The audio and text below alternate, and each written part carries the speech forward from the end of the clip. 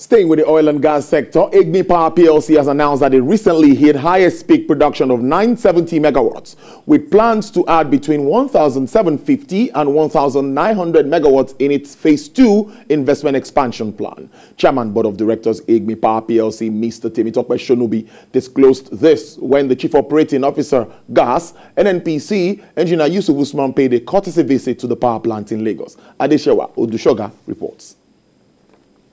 Home to Africa's largest gas reserves with approximately 206.53 trillion cubic meters quantum of gas, it is expected that the country should already be near bidding incessant blackout in its power sector a goodbye. To bring this age-long dream of investors and concerned stakeholders to reality, the Nigerian National Petroleum Corporation, on a facility tour to Egbin Power Plant, has promised to deepen its gas-to-power initiative deals to bring sustenance to gas supply flow to the power sector. Leading the team of the tour, the Chief Operating Officer, Gas and Power NNPC, Engineer Yusuf Usman, expressed satisfaction with the turnaround at the thermal power station.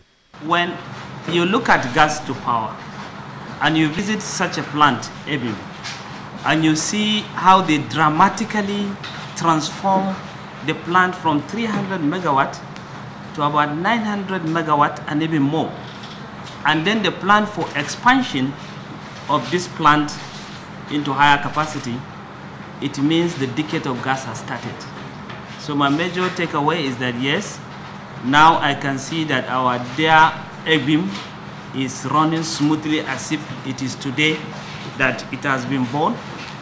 So efficient, so clean, so neat. So it's a major takeaway for me.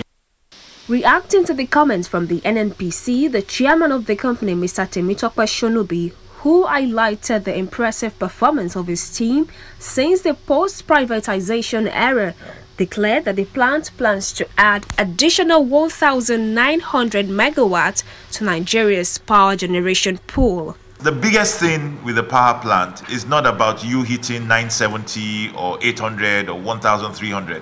It is hitting it on a constant basis.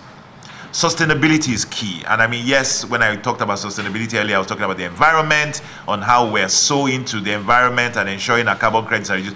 But now consistently, we're doing around between 750 to 800. And of course, to do that average, sometimes you go to 600, you do 700, you do 900. After the facility tour, the management of the Egbin Power Plant at the end of the event celebrated its staff for outstanding performance towards the great result of the facility.